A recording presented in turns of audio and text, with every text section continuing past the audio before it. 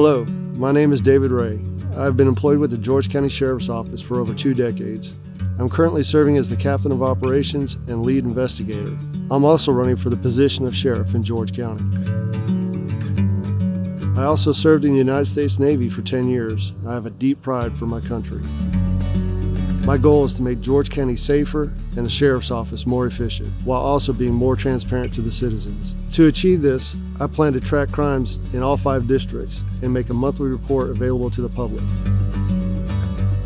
I also plan to tackle the problem of drug use in our county. I will expand programs and assist individuals with addictions in getting the help they need, as well as creating preventative programs to decrease the number of new users. We need to be practical, aggressive, and compassionate in addressing the cycles of addiction. Our youth is another top priority for me. I've worked more crimes against children than any other candidate. I want to have an officer dedicated to working crimes against our youngest citizens. Too many children in George County are facing neglect and abuse. We need to do more to protect them. I care deeply about the safety and well-being of our community, and I believe with my experience and leadership abilities, I can make a difference as Sheriff of George County. Thank you for considering my candidacy.